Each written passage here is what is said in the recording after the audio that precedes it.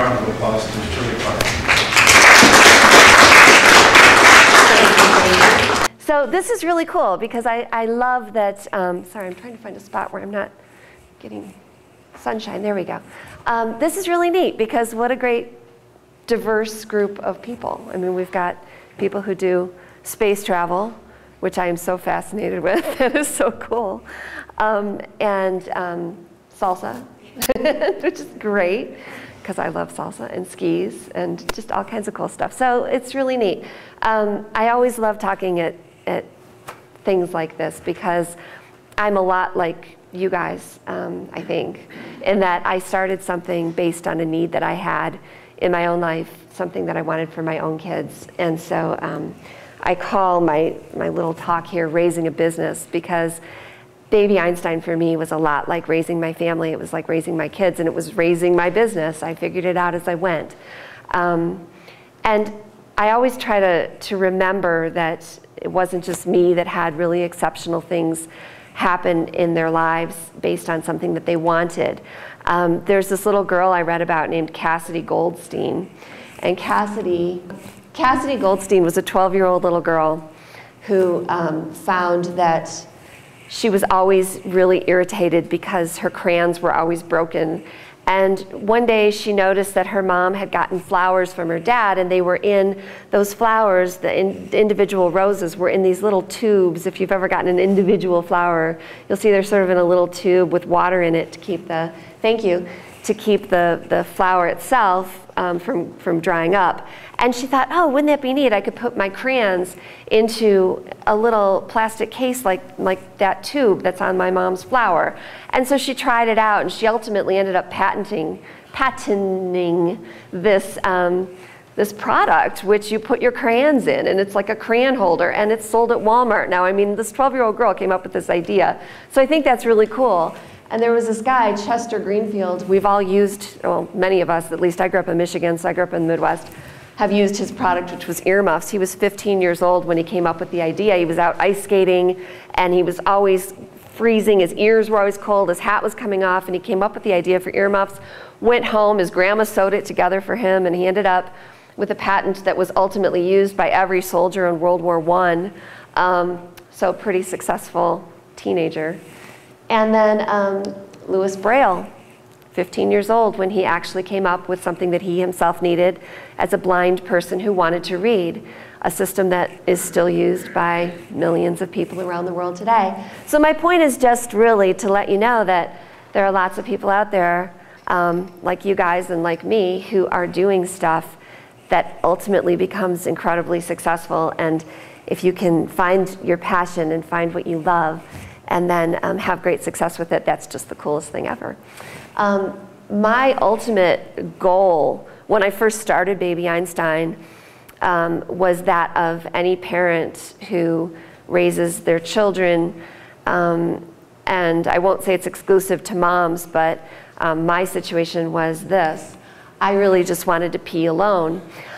This was the reason that I came up with the idea of Baby Einstein. Not really, I'm kind of a little being facetious there, but I did want to pee alone because when you're a mom and you're home with your kids all day and you know, you just want a few minutes of privacy and you think, what can my child do in the room while I'm going pee or taking a shower or whatever it is I need to do?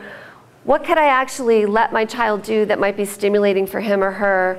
And I thought, well, gosh, nobody's ever put classical music or something that was really appealing to me as a parent and made that sort of accessible to children so that if I do leave my child for a few minutes in their exerciser or, you know, a bouncy seat, what could they be doing that I know would continue to stimulate them in a way that doesn't make me feel guilty and doesn't annoy me? So it's not a purple dinosaur singing I love you, you love me, which is driving mommy crazy.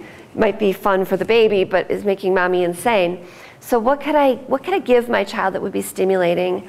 And I actually, now if the video clip is working, we'll keep our fingers crossed here, I can actually pinpoint the time that I really came up with the idea for Baby Einstein. So I have a short little video clip.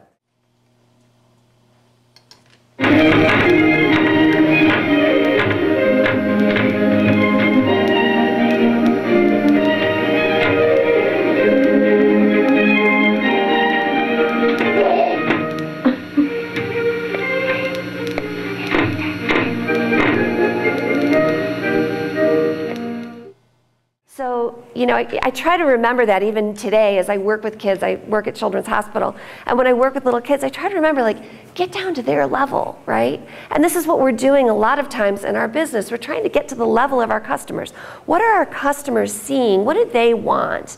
So for me, in creating Baby Einstein, it was trying to see things through the eyes of a baby and try to simplify the world. So, for example, I would film something like stacking rings, like my hand just doing stacking rings, a real close-up shot, because to a baby, that's what's interesting in their world. So it was trying to see the world through a child's eyes.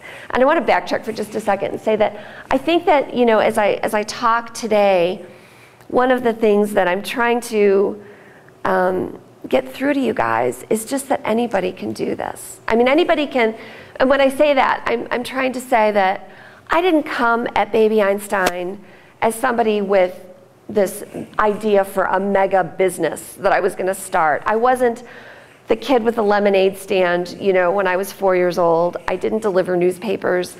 I didn't start my own business when I was a little kid. I was like the kid in high school writing poetry at the back of the classroom. So I guess in saying that, I really want you all to know that it's just, again, sort of a reminder that you don't necessarily have to be this, you know, enormous, fantastic person who studied business at the Harvard Business School to come up with an idea that's great and that can be really successful. So wake up your ideas, right? Whatever ideas you have, you want to wake up those ideas. You want something new. You want something unique. There we go. Unique. So that's what Baby Einstein was. And I try to remind people as well that when you're starting an idea, you're starting a company, you're coming up with something, if it's new and fresh, that's the very best thing, right? I mean, nobody else has done it before. And I think that that's probably the case of a lot of people in this room. You have an idea that you came to because you wanted it for yourself and nobody had done it before. And so you want to be the person that stands out in the crowd. You want to be unique. You want to do your research. So for me, with Baby Einstein, a lot of the research was focused on my own kids. You know, and when you're a new parent, a lot of the research that you're doing comes very natural. So you're wondering things like, when will my baby smile for the first time? And you read books and you start researching, you know, what's kind of typical of a child at this age? What kind of toys will my child like to play with? These are just natural questions that you ask yourself as you're becoming a parent, and for me then ultimately raising a business. What will my child want to eat? When will they start eating solid foods? These are the kinds of questions you might ask yourself as you're doing your research. So I would say whatever your idea is, do the research behind your idea. You know, has anybody done this before? What kind of needs are there in the marketplace? And you don't necessarily have to have a huge focus group of, you know, hundreds of people. You don't necessarily have to hire some kind of a research firm to do your research for you. My focus group was in my living room. I mean, this was like a little play group I had with my children. So I might say to my friends who had babies, well, what do you think of this? What do you think of an idea that might involve classical music for your kids, or poetry, you know, by Shakespeare for a baby? And people were like, I don't know, I guess that sounds like a good idea. And not everybody was supportive of me in the beginning. So I think too, what you want to do is try to find people who do support you. Find people in your life that can get behind you and believe in your idea. So the naysayers, like, you want to get rid of those people. I say not so good. You want to be optimistic. It's hard to see this. This little baby's onesie says, I'm smarter than the president, which we all may or may not agree with today, but, or maybe, you know, so the incumbent or the challenger, we may or may not think that we're smarter than him. I personally think I'm smarter than both. No, I'm just kidding. But you want to be optimistic, right? You want to believe in yourself and believe in your idea. Believe that you can make this happen for yourself. I love this picture because for me, this picture has a lot to do with teamwork. And for me, I was a new mom. I was staying home with my daughter, and then eventually my next child. And I had a great partner. So my husband was my partner. And the thing that a partner can provide for you, if you get the right one, is they can do the stuff that you're not good at. So for me, I was good at coming up with the creative ideas. I was good at knowing what babies like to look at and what would make them laugh and what I wanted baby Einstein to be. But I didn't know how to write a PO. I didn't know how to balance the books. I didn't know how to talk to a lawyer about what I might need to do in terms of naming my company or getting a trademark. So I had an amazing person to do that stuff for me. So I would just say that, in my case, I was really lucky because it was my husband, and he was, moving out of a career into something else, and the opportunity to do something together worked out for us, and so it was perfect. But you want to make sure that you know your weaknesses, I guess is my point. So he sort of let me drive the business creatively, but he was happy to take the back seat, but do a lot of the stuff that was critical. I could never have started Baby Einstein without a partner like my husband because he did that stuff that I didn't know how to do. So that was great. So I would always say you want your business to be backed or supported by somebody who gets it and who can do the stuff that you can't do yourself. I'm having clicker issues. There we go. Okay.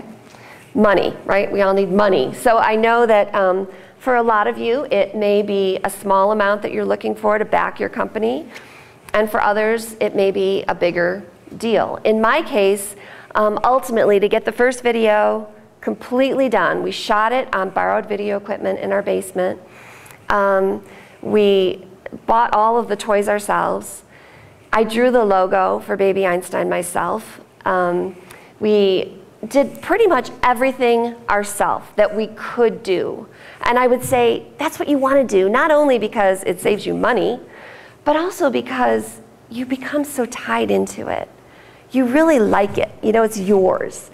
And when you're behind every single step, it might drive people crazy ultimately when you end up getting people working for you. But it's so pure. It's so much yours. So as much as you can do yourself or do with your partner, as I did, it will save you money. In the end, again, it cost me about $15,000 to put that first Baby Einstein video together. Most of the cost came from the stuff that my partner and I couldn't do, which was the music. We didn't know how to do sound design, and we wanted it to be really good. So we hired somebody to do that for us who happened to be a good friend. And you want to like tighten the purse strings as much as you can. And yet, at the same time, invest enough in it that it's going to be really good. So know your limits, right? I mean, this is what I can afford. For us, it was great because we didn't take any money from anybody else. And that's spectacular. You're not answering to anybody else, and that's great if you can do it that way. So I would highly recommend that. Worked well for us. Again, I drew the logo for Baby Einstein. I'm like still to this day so amazed and excited to tell you that this is still the logo that I drew at my kitchen table with my daughter's markers. That's still the logo that you will see now on Baby Einstein products all over the world. I mean, that's so cool to me. And the name was so clever. And I would say that I think that naming your company, naming your brand, naming your business, something that tells people exactly what it is so critical, right? So whether it's like kick-ass salsa, or Baby Einstein, I mean, whatever it is, this said exactly what it is. It's for babies, and clearly the name Einstein would imply it's about, creativity, it's about stimulation, it's about being intelligent, it's about thinking outside the box. These are all things that we aspire to. We aspire our children to be as well. So the name said what it was, and the name, I have to tell you, is what sold this product out the chute. So that was really cool. you need determination, right? So this squirrel lives in my, I hope not in my attic, but somewhere on my property.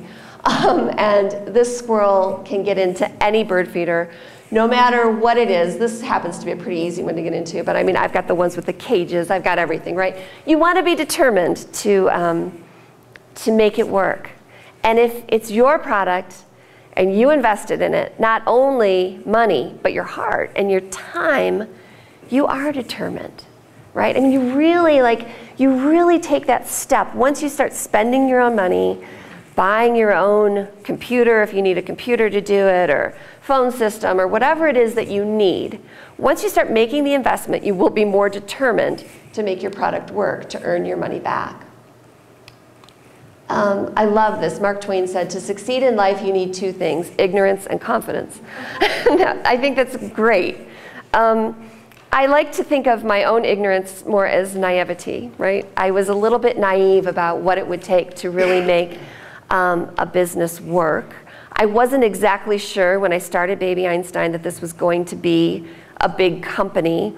All I knew in the end was that once I started investing the money and I really got behind my idea and I really believed in it more, I wanted it to work. I was naive about how difficult it might be to get this particular product into the marketplace as a person who was working out of my basement in my home at the time in Atlanta, Georgia, and then ultimately here in Colorado. But I was naive, and I would say that that naivety and the confidence and the ignorance allowed me to succeed. And the reason that it allowed me to succeed is that it helped me to focus. So I focused my goal. My goal was to get this product, Baby Einstein, this first video that I had. At the time, there was just one video. Again, I shot it in my basement on borrowed video equipment. I put it in a package, and this was back in the days of VHS, I'm sad to say. And I had it in a package, and I thought to myself, okay, where could I put this product that it would sell?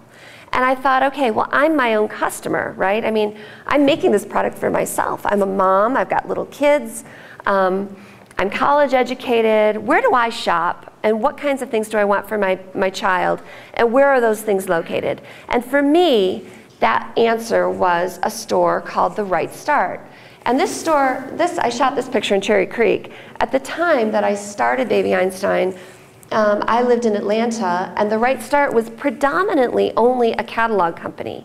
So you ordered baby products from them, and I love this company because all of their stuff tended to fall in the realm of what I wanted for my own children. It tended to be products that were more stimulating, brightly colored, research-based, and so I knew I wanted my product to be at The Right Start. How do I get it there? They're based in California. They're mostly a catalog company. I wasn't exactly sure.